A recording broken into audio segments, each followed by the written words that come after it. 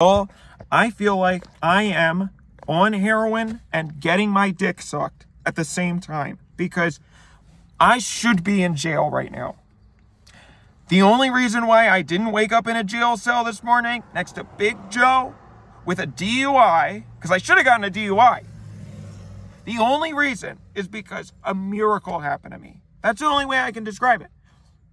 God literally reached his hand down and grabbed me and pulled me out of the situation. And he said, I'm not letting this happen to you because I have too much in store for you. Keep doing exactly what you're doing because you're doing everything right. And you are about to enter Valhalla. Friday morning, you might remember, because I don't. I posted a video where the name was something like drinking before work or getting drunk before work. I don't remember exactly what it was, and I don't want to know. Every time that I open my YouTube and I see it, I'm like, oh, because but I'm not going to delete it because I believe that's sort of my whole mission, is that I want to show people sides of the human condition that they might otherwise normally not see, and show people that they deserve to be loved all the same. We deserve to be embraced for all that we are, not just the parts that we think everybody's going to like. Even the parts of us that we think we should be, that people think I should be ashamed of. I'm not. And that's why I'm keeping the videos up. So Friday morning, I got very, very hammered. And I guess it would probably be more accurate to say that I got even more drunk than I already was, because I had probably the worst week of my life last week. And I know I say that every week, but it really was. You saw it all play out in real time on my social medias. I will say I did think the gif of me drinking the bottle was very funny. That was probably the worst moment of my life. So I'm glad that it gave everybody some mild entertainment. Really, I am. That's great. So the good thing about being drunk at work is that it makes it go really fast. So you're sort of like, and then all of a sudden it's 5 o'clock and it's time to leave. Fuck.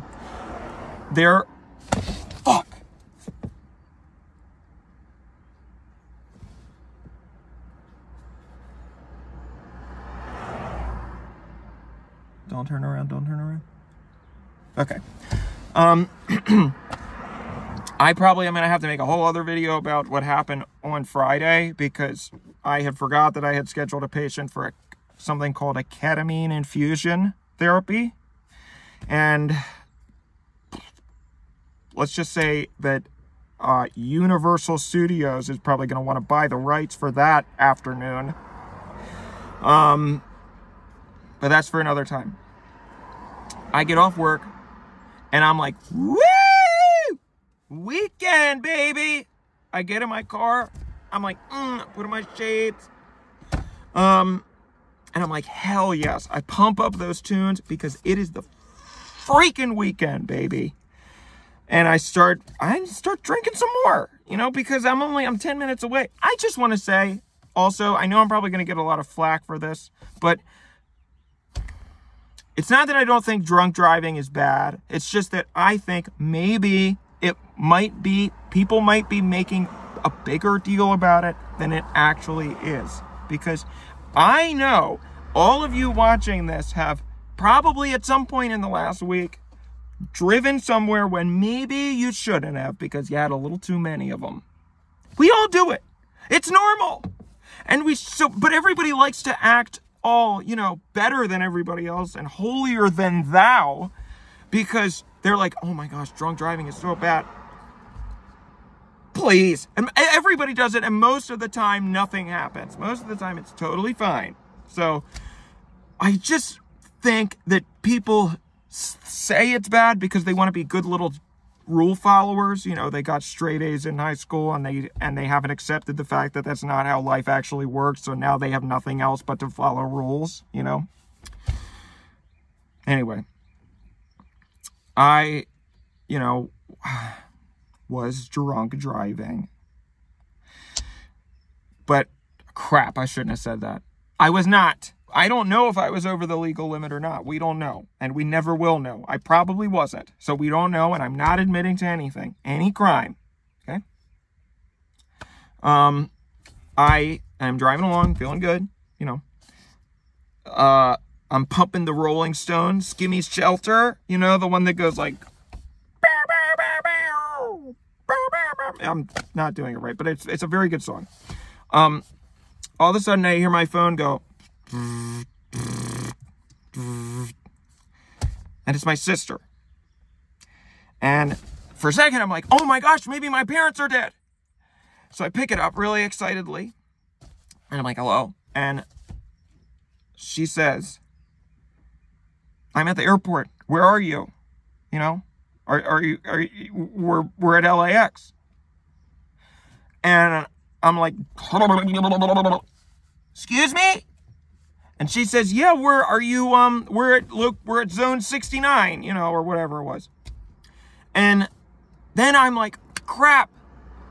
I completely forgot. My sister and her Augustus Gloop of a son are coming to visit me for the whole week. So my sister is a fucking idiot. She is like 1,000 mosquitoes flew up her ass and then started puppeting her body like Geppetto.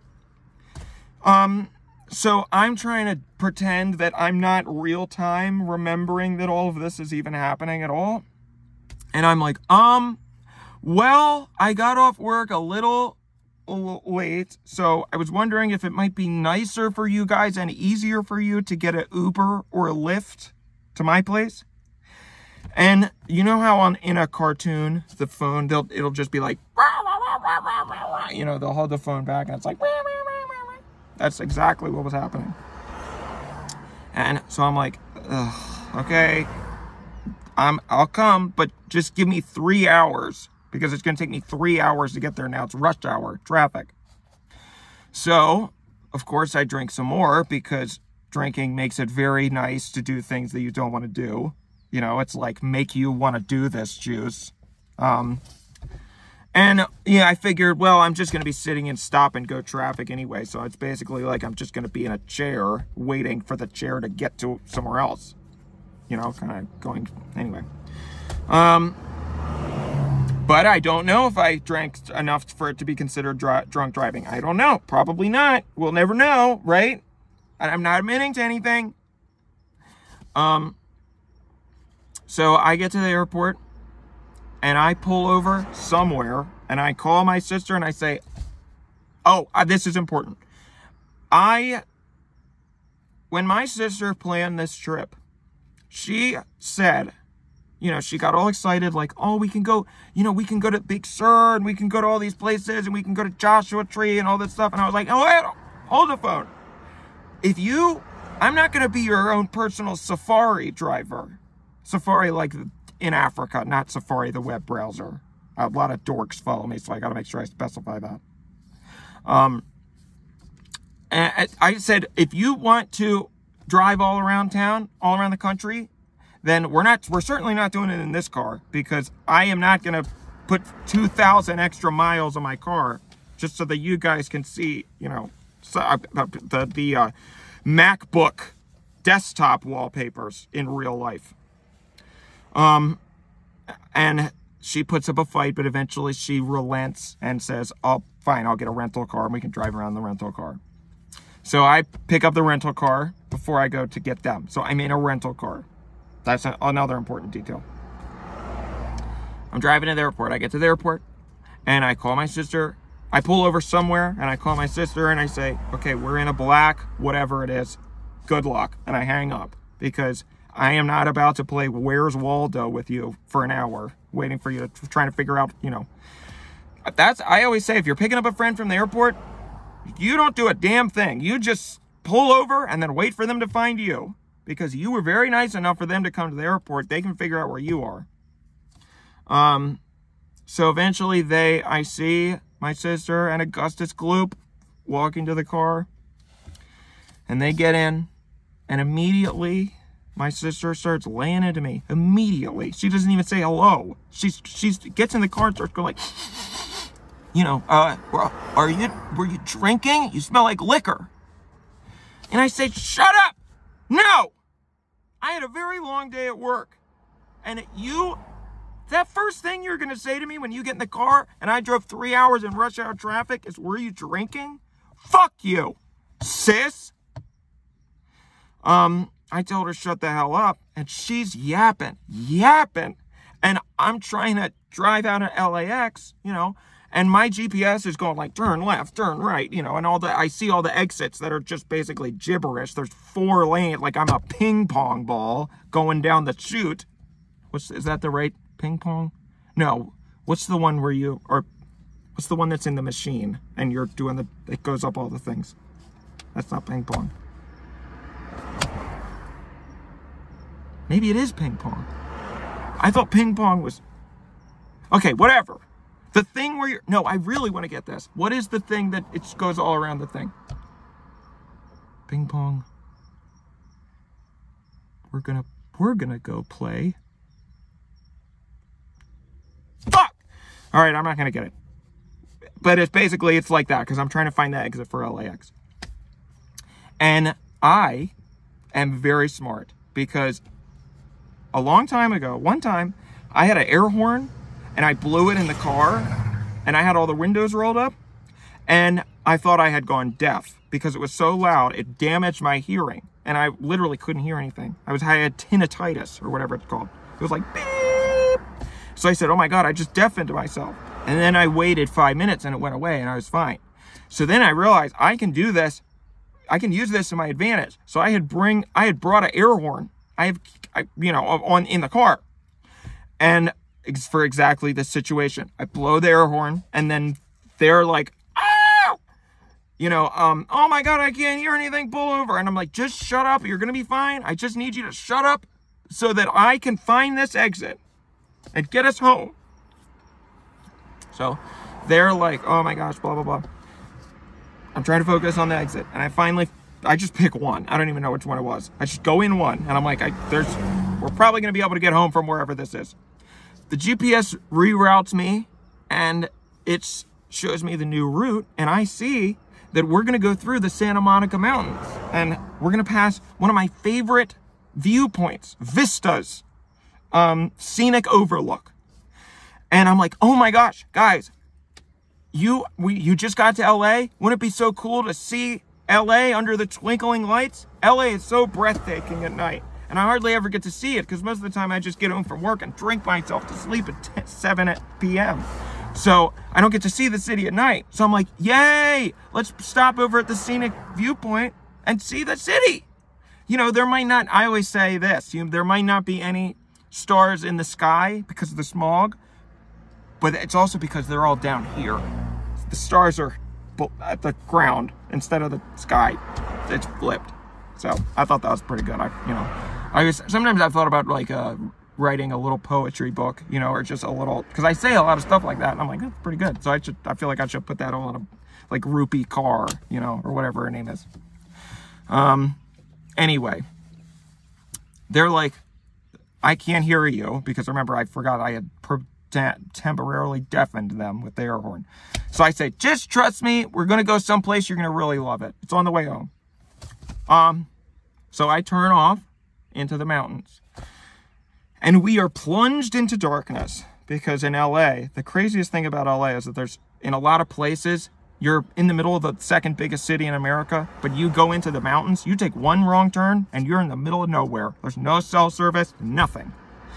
And so now I'm realizing, okay, this might have been a mistake, because I don't know if too drunk. I don't know if I'm over the legal limit, but, I'm also very tired. That's part of it too. I'm very tired. So it's legal to drive tired. You can't get pulled over and take a tired license.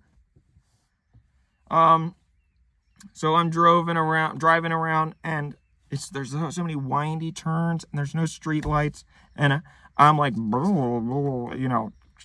there's a couple points where I'm like, oh, and I jerk the steering wheel because we almost go off the cliff. So I'm like, crap, but there's nothing I can do because I'm already halfway down the road. So if going through or turning around would be the same thing. My sister's freaking out, yapping. And then I hear it. Wee-oo, wee-oo. And I see the lights, flashing lights. And I'm like, crap. And I look in the rearview mirror, and yep, there's a fucking 5-0 right behind me. So I'm like, well, maybe he needs to, you know, do something.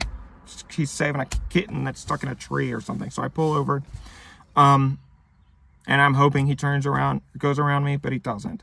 And he pulls right up behind me. So I'm like, fuck me in the fucking tits. This cannot be happening. I don't know if you guys have ever been in that situation where it's like something is happening that's so bad, you're like, you just can't even process it, and you're like, I would do anything to not be in this situation right now. So I'm thinking about ways I can kill myself, ways that I could, you know, fuck me in the fucking tits. God, fuck. Why is that the same one? Why are there so many around here?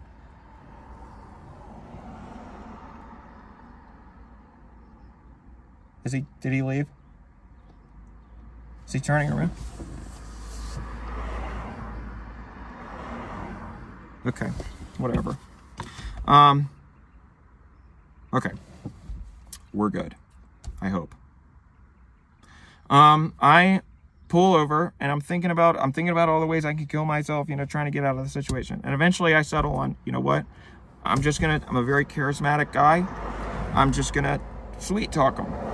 I can talk my way out of this, you know. I keep a bottle of Febreze in my car, so I spray the Febreze all over myself. I spray it in my mouth, you know, so I don't smell like liquor. I start slapping myself.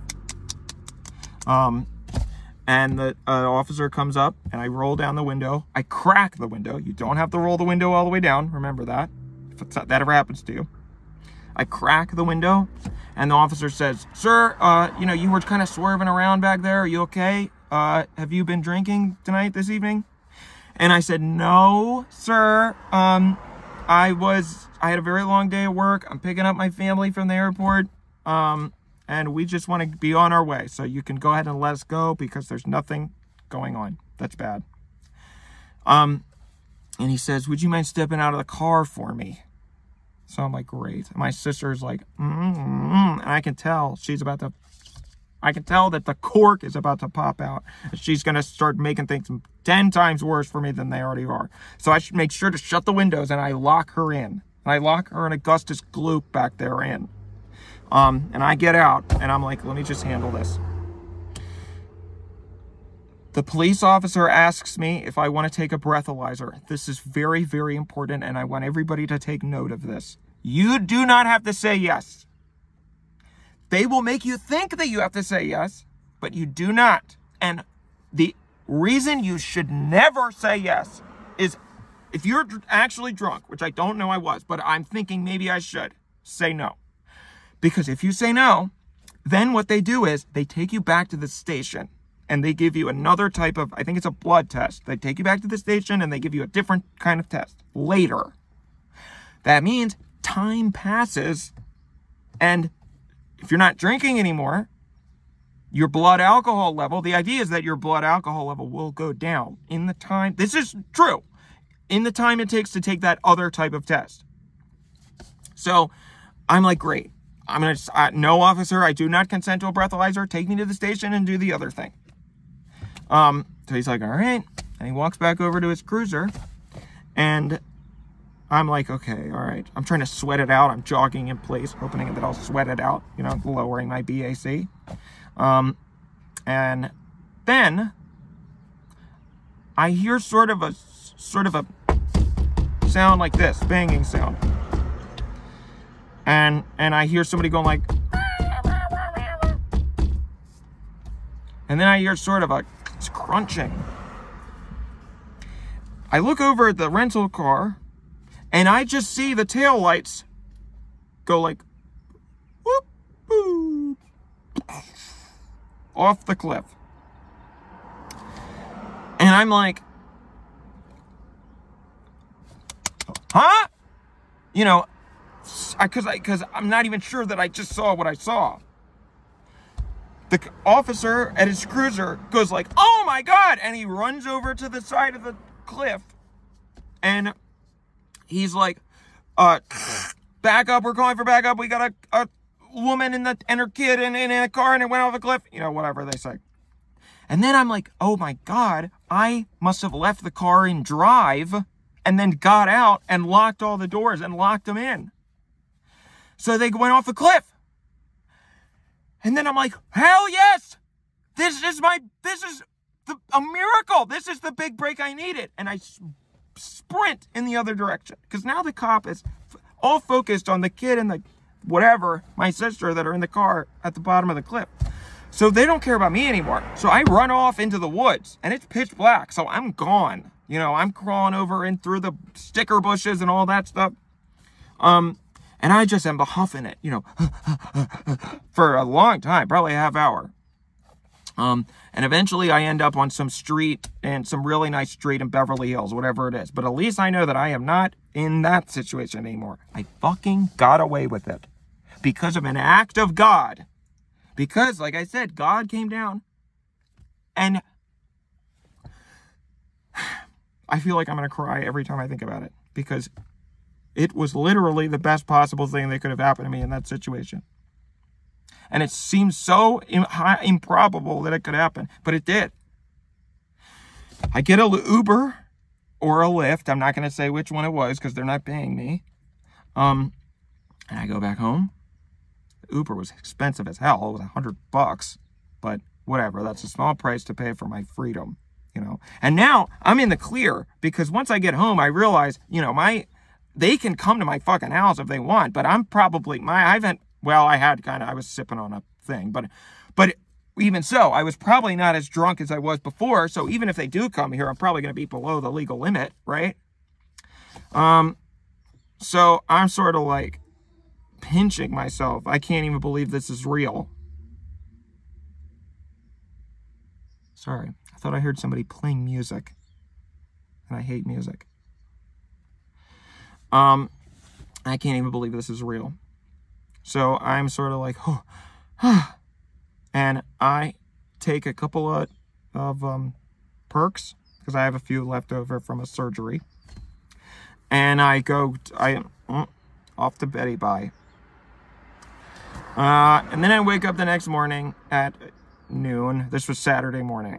And I have a bunch of missed calls from a contact that I put in my phone as do not answer, all caps with big swirling sirens, because that is the hospital that I have now had 2 or 3 run-ins with that were the worst experience of my entire life. The hospital that tries to ruin my life every single time I do anything. I have a couple missed calls. So I'm like, oh my fucking Christ. And I ring back. And at first, I don't want them, they hate me over there, so I'm trying to make them think maybe it's not me. So they answer, and I'm like, hello there. I'm trying to do a British accent. How are you? I'm not doing it as good as I did it before. I did it very good. I watched a lot of Love Island, so you tend to pick up the British, hello. It's okay. It was better than that. And they're like, Mr. Henschel, and I'm like, yeah. So I drop the accent. I'm like, yeah, what is it? And they say, I don't want to hear your stupid music. If you're driving in your car, either shut the fucking windows or turn your stupid, shitty music off.